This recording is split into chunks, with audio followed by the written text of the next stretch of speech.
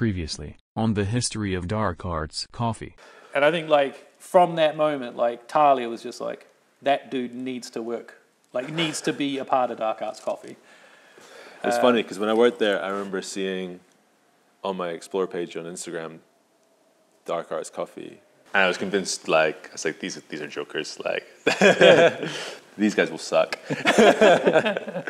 And we did.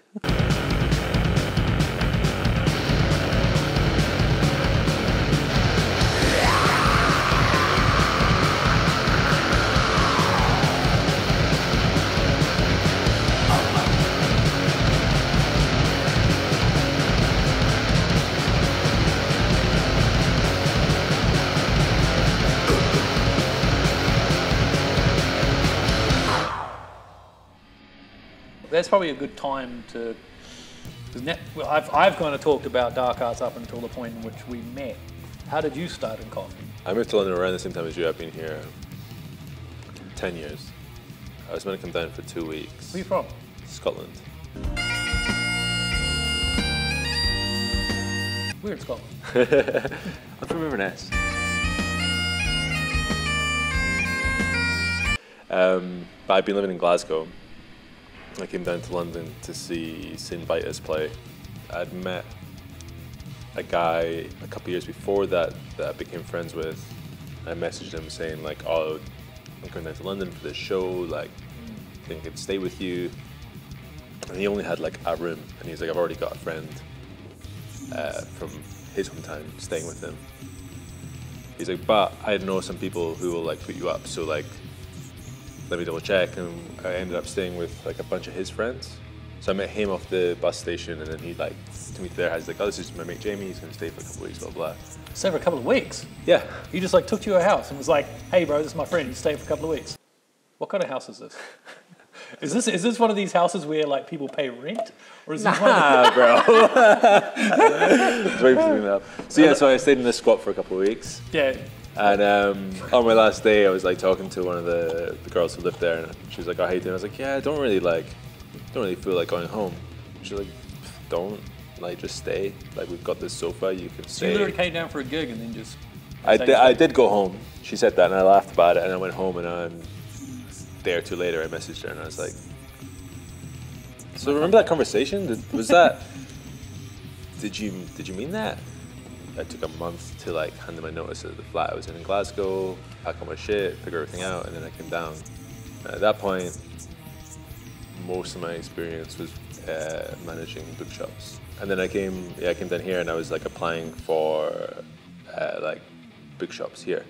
Oh, right. And wasn't getting anywhere, and it was like 6 months, I didn't get a job. And one of the guys I was living with was working in a cafe on Chatsworth Road. He offered to show me how to make coffee, and I thought he was going to give me some training. Yeah. And I got there, and he was like, "You can't come behind the counter. You can just watch me." I said, "What?" He's like, "Just like watch." And I was like, and then would only make drinks when someone ordered as well. So I was just like waiting around for someone to order a latte, and then be like, "I'm just going home and look at YouTube, man." So then I had an interview lined up, a trial lined up at a place called the Modern Pantry in Clerkenwell. So yeah, I trialed there, and just lied on my CV. It's like told them that I worked in a coffee shop in Glasgow that never existed, but I said it closed down.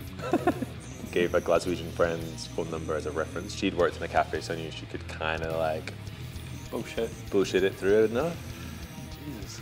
And it was kind of similar to you, where I just like went down there and just poured a couple of hearts and was like, "Oh, I'm sorry, like I've not touched a coffee machine in a couple of years. I'm pretty rusty." And the dude was just like, "I mean, you obviously know what you're doing, so." Yes, exactly. We both got our start in coffee, just bullshitting our way through the interview. So you got the job? I got the job, yeah. I worked there 2 days a week for about a year. The company was really nice. I didn't like the clientele. It was like, it wasn't my vibe. Yeah, like just like city boys and just like loads of dudes sleazing on waitresses who needed the tips. You know that vibe? Yeah. But at the time I was living with the head mechanic from Blue Bundle Hands. And so I went to visit her in her garage. She introduced me to one of the owners, and this is Jamie, he makes coffee just down the road. Nice. And he said, "Oh, like, how's that?" how do you like that? And I was like, I'm not really enjoying it.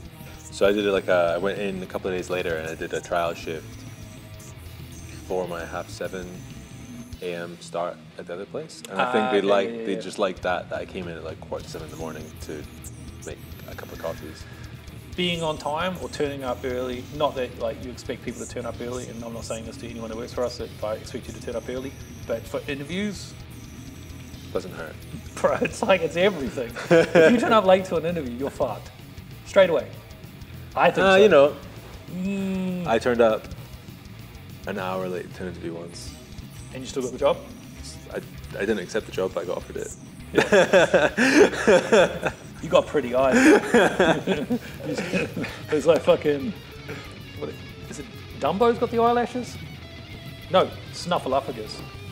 Just sprinkle some of that on. Sprinkle some of that. Yeah. What was I saying? Yeah, so I worked at Lumen for a bit.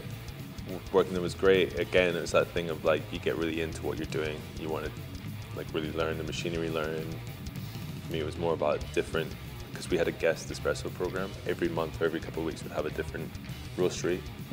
And so that was what was interesting for me, was like tasting the difference in how those were, or like different origins and what was like good for espresso and not. And then when I saw you, yeah, at that point, with one of my best friends, we were trying to run a cafe in the basement of Goodhood. It was really difficult because we're in a basement. that place was so cool. I remember when I opened up, when I was struggling to get the money to get Dark Arts off the ground, but I had all these ideas of what I wanted to do, and I think Commune at Goodhood, that was the name of the cafe, right? You guys started doing the cool branding cups, it was just that you started doing the things that I was like, fuck. Like, and it started feeling like shit, like, if this takes off and these guys do it well, I've lost that. I've lost that like ability to be the first one in there, kind of trying to do it. But after that, what were you doing after that? When the cafe shut down, that was our last day was like the 23rd of December or something. And then after that, that's when you came to the interview. Yeah, you'd sent me a message, and so had Danny from Clemson's. Oh, I like Danny. Yeah, he's great. But yeah, so you and him had both texted me within a week of each other, asking me, what are you doing? What am I doing if I want to interview for a job? Yeah. And whose did you go to first?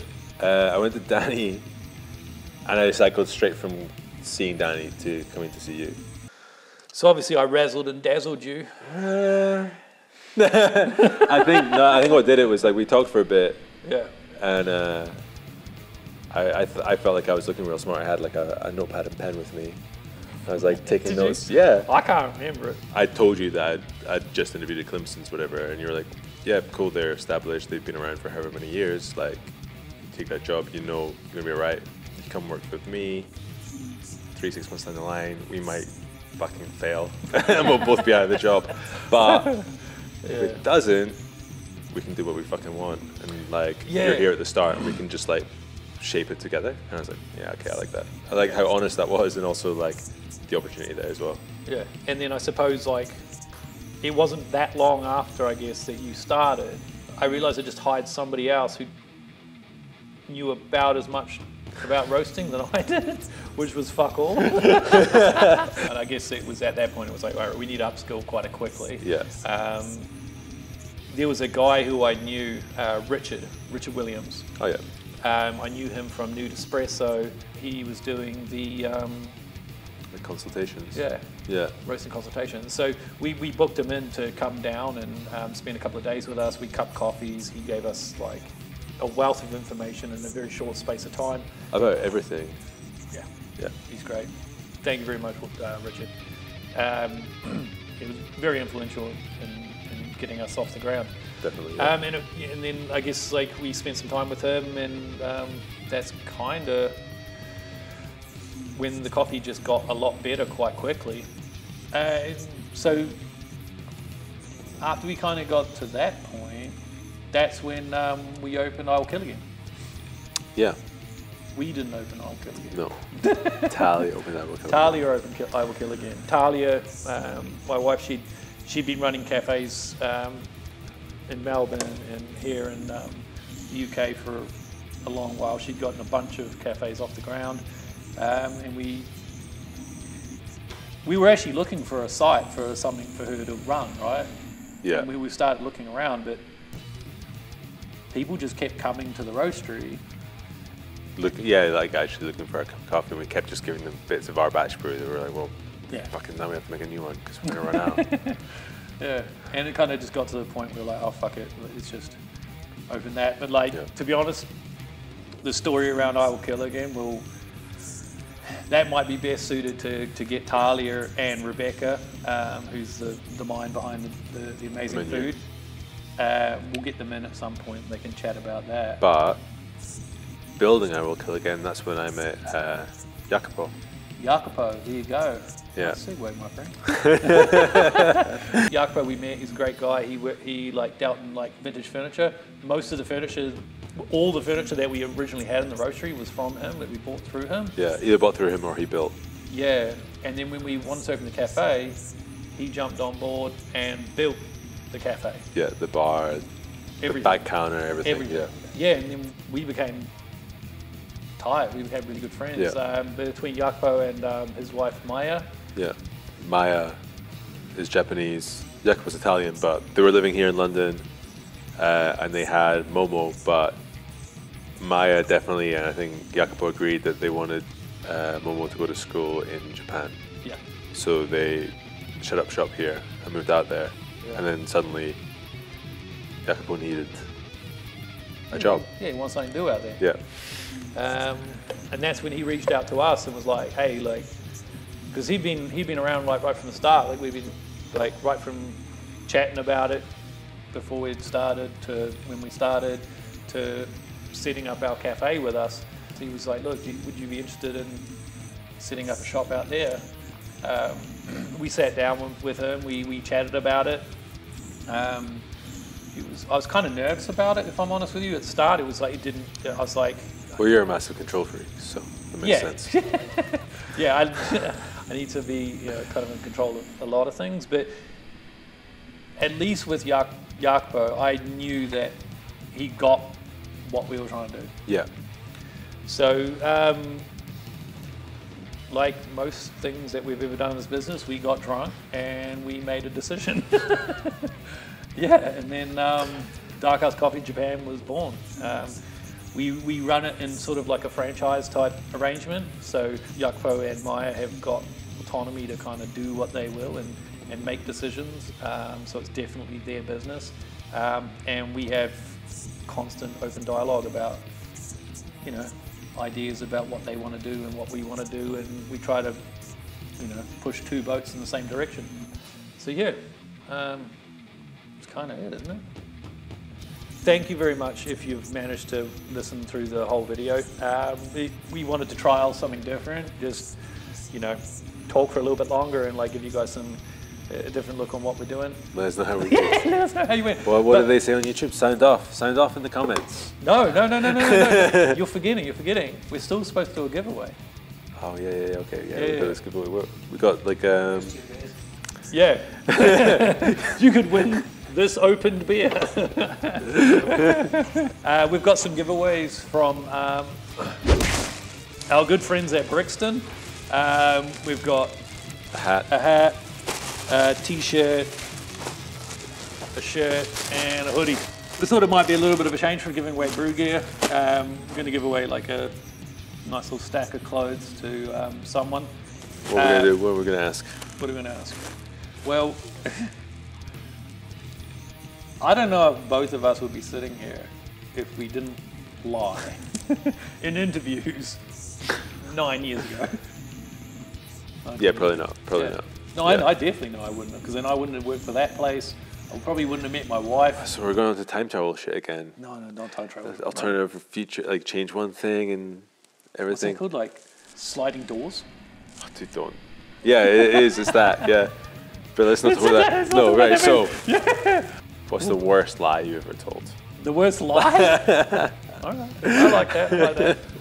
What's the worst lie you've ever told? This could be anonymous as fuck too. Yeah, like. Go.